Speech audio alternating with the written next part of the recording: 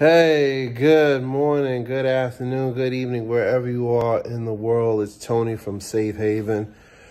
Oh man, I'm just enjoying a beautiful day out here, and I figured I'd get on the interwebs and share this little message with y'all. It's funny, this was sparked by a post that I saw in one of the forums I'm a part of, and it was like, if I know that this person checks all the boxes of being a narc, like why can I not accept that fact? And I'm going to share from my experience. I was with two narcissistic individuals. One was overt, and one was more covert. One was more violent, one was more manipulative. In fact, one was violent, period. The other one, never raised their voice at me, ever. However, the same instances or the same tactics or the same behaviors were replete with both. Lying, manipulating, changing the facts, gaslighting, everything. And this is what helps me to break the denial. Is staying grounded in the truth. So one of the things that I did when I broke up with my next was that I wrote down all the things, all the feelings that I had, all the bad feelings I had, all the times I felt ignored, disrespected, unwanted, rejected, manipulated, lied to. I wrote those things down. I wrote down all the half-truths. I wrote down all the explanations for the hurts. I wrote down all the times I felt depressed because I did things for this person, even though I knew it wasn't the best for me, but I did it because I thought I was sacrificing for them. I wrote all it down, and then I kept rewriting it because for me, when I rewrite something, not only do I refine it, but it helps me to dig up things that are sitting in the background, and it helps me to constantly remind myself of the truth. See, the only way to break denial of the fact that your narcissistic ex is really a narc and it's really over and you really need to get away from this person or these people is you have to stay grounded in the truth. Now, and it has to be an intentional kind of thing. It has to be about you constantly reminding yourself, no matter how good it feels when they do get in touch, and I'm big on this, right? I've made this mistake multiple times. They'll get back in touch. Hey, I was thinking about you, whatever. They'll start saying things like, I always care about you. I always love you. It's always been about us. I've always had these feelings for you, blah, blah, blah. And those rose-tinted glasses can go right back on, and that's it. No kind of sense, right? Next thing you know, it's like, well, maybe I would be better if I restarted a relationship with them. Maybe it would be better if we rebuilt. And then they would go and show me why it's not the case, right? They'll start backtracking. They'll start saying one thing and then doing another. Or they'll say one thing and then when confronted, they're like, oh, no, that's not what I meant. You're misreading. And then comes the gaslighting and all the other stuff, right? So the only way really to get out of that denial is you got to stay grounded in the truth, and you have to be intentional. I tell this to people all the time, and I tell this to myself, right? It's very easy. Some of y'all narcs may never have hit y'all or cursed you out or anything like that. However, they've lied to y'all, they've manipulated y'all, they've taken from y'all, they've robbed you of time, money, resources, supply, all that good stuff. They've ran out on y'all, they've abandoned you and the children, or they've abandoned you, and then they've come back like nothing happened, or they put themselves in your orbit so you can initiate the conversation, but they won't actually hoover, but they'll hoover, right? So they won't come to you and say, hey, I miss you, what about us? They'll just start coming up in your orbit like, hey, I'm going to the store, you need anything? You know what I mean? Stuff like that. They'll come around and hope that you'll reach out and snag them back in. And it's easy to do that because, listen, You know, when you're comfortable with someone and you feel that you truly love somebody, you're going to, you know, put aside a lot of the nonsense and try to work through things. That's a logical explanation. That's a logical, you know, conclusion to the matter, right? Oh, well, you know, maybe they had to go outside and learn their lesson, and now they're really focused on me. I guarantee you 99% of the time, they don't learn their lesson. 99% of the time, they're not interested in actually rebuilding relationship. They just want the benefits. They want the security, or they want to have a boost to their ego, right? So say, for instance, they left you. They got with somebody new. That new person dumped them, okay? And now they're swinging around you like, hey, it's always been you. It's always been about you. It didn't work out with them because I still have feelings for you, yada, yada, yada. Okay? And that's not the absolute truth. The absolute truth is they don't want to feel alone, or they don't want to feel rejected completely. So they're going to go with somebody that they know will accept them for the time being. They'll future fake lies, sweet talk, yada, yada, have all these epiphanies. I'm sorry. I realized I was wrong. And then the moment you start opening back up to them, the moment you start letting them back into your fold, all of a sudden, here come the doubts. Here comes the questions. Here comes the, oh, I don't know if this is what I want. I don't know if we're right for each other. I don't know if we can rebuild after all the drama we've been through. And you could be out here saying, listen, I'm willing to rebuild. I'm willing to push forward. I'm willing to, you know, do this for the family. And they'll be like, oh, yeah, yeah, yeah. Or they'll hit you with the, oh, you know, Cheryl from accounting. Yeah, I still have feelings for her. I realize that. I want to see, you know, where that goes, right? And now you're left broken. Now you're having to re-grieve the process. And here's the thing. Every breakup takes longer to get over, believe it or not. And I'm speaking from experience. It doesn't get easier to bounce back. It gets harder to bounce back. It doesn't get easier to say goodbye. It gets harder to say goodbye. Because every time there's a small voice in the back of your head that's going, nah, this ain't it. This ain't it. This ain't going to work. This ain't going to work. No, no, no. And next thing you know, they say the right thing. They do the right thing for a few days, a few hours, whatever. And then you let your guard down. And then, boom, you're right back to square one. All the progress you made in healing is now out the window. All the support that you got from friends and family has now been trashed because you're now backtracking. You're pulling away from people who are good to you. Because here's what else happens. When you get back with a narcissistic individual, or you get back with someone who's unhealthy for you, it doesn't have to be a narc, but it's someone who's not good for you, you automatically, because you know it ain't right, right? Or you want to give it time before you start, you know, airing it out like, yeah, we're back together, yada, yada. You start pulling away from your support group. You start pulling back from the forums. You start pulling away from friends, from family. You start going into yourself, right?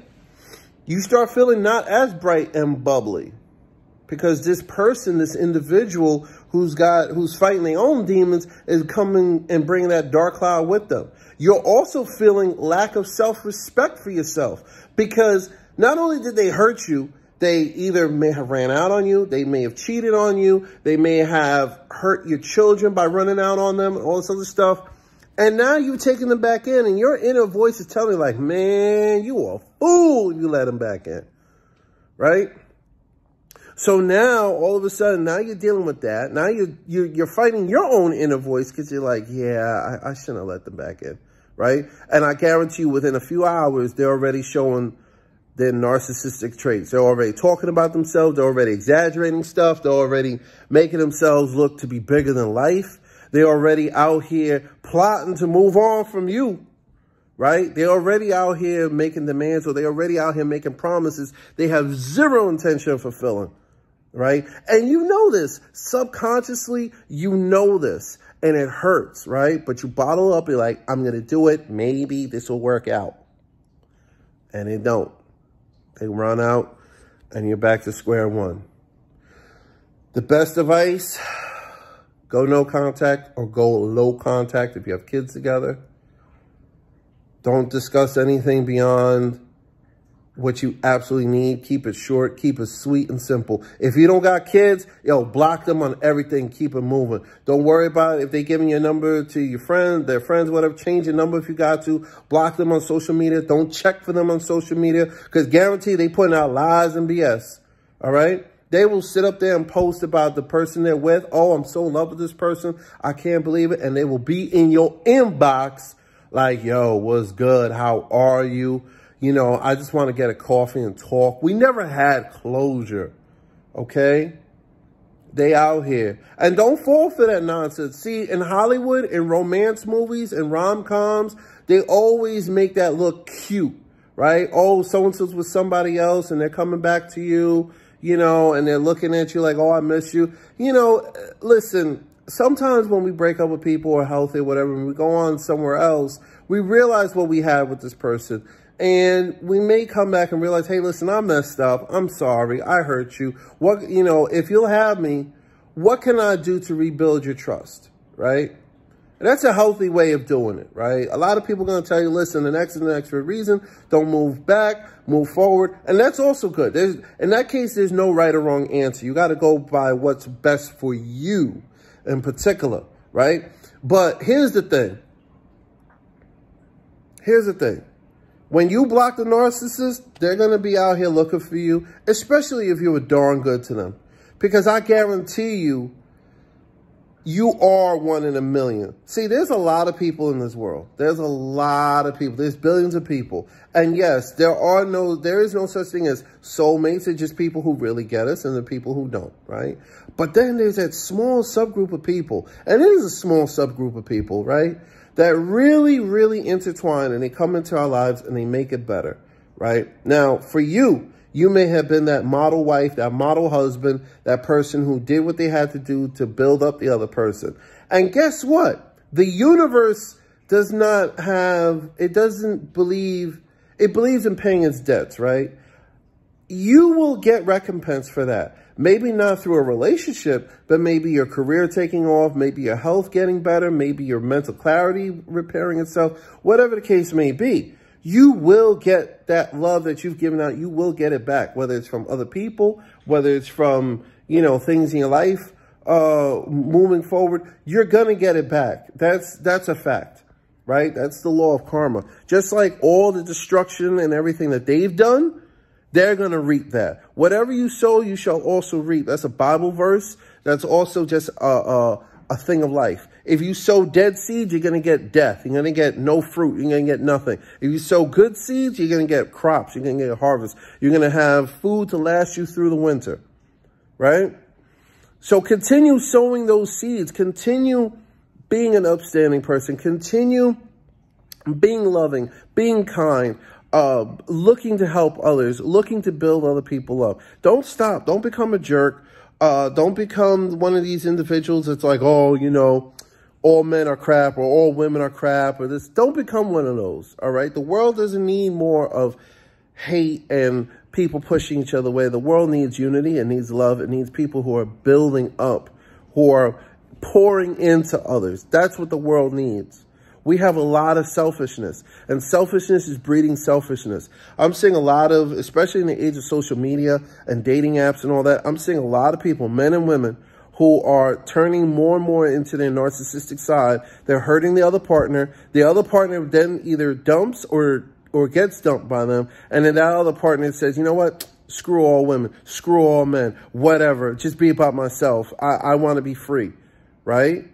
And so now you've got this other narcissism going on, right? So, for example, I have a few friends who, you know, their ladies ran out on them, they cheated on them or whatever, classic textbook narc wives, and now they're all about like, oh, you know, forget women, and I'm just going to be about myself, and, you know, I'm going to spin plates, and I'm just be out here, you know, slinging the ramen noodle, whatever, and that's it. And now they're out here hurting people and running people down with their antics, right?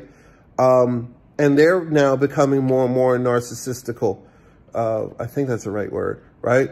Or more narcissistic. There we go. Because that's what it breeds, right? It's a problem. When people start turning into themselves and saying it's all about me and less about everyone else, that's when problems come out, right? That's why we have so many issues with people who are angry that they have to wear a mask, right? It's like, well, I don't want to wear a mask. If I want to breathe the air, I can. Yeah, no one's telling you can't, but, you know, hey, listen, there are other people out here who may have compromised immune systems. Like, you know, old people, kids, whatever. Let's think about you know, survival of the fittest, yada, yada. It's a lot of selfishness out here. A lot. Okay? But that's kind of off topic. The point of the matter is this.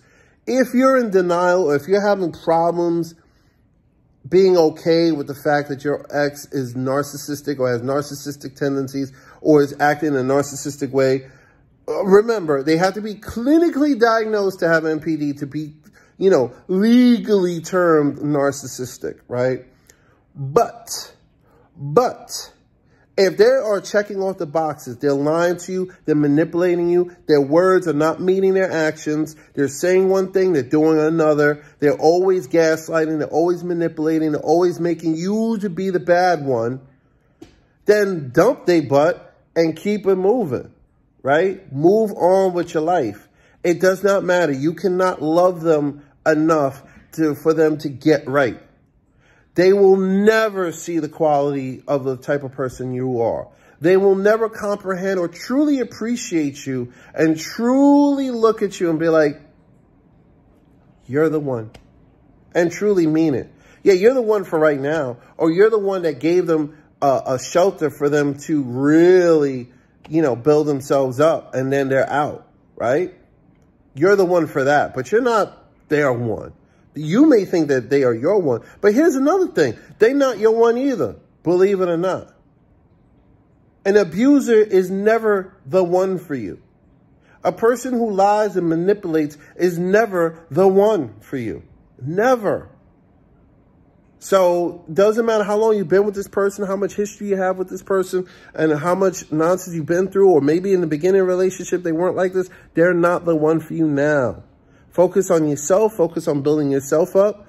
Focus on pouring into others. Focus on building other people up. And eventually you're going to find that one who's going to be attracted to that aura.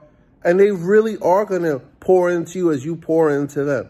They're going to make you help you grow as you help them grow. All right? So listen, with that being said, you want to break the denial, break the trauma bond, which is the cause of that denial is a trauma bond. What is a trauma bond? A trauma bond is when you are mentally addicted to the feelings and chemicals that get released when this person is on their good behavior with you. And when they're bad or when they hurt you, it's so powerful, right? But when they're good, oh my goodness, it feels so good, right? And it's akin to, oh, look at Kirk over here trying to get a cameo. And it's Kirk, not Kurt. Kirk, like Captain Kirk, James T. Kirk from the Starship Enterprise.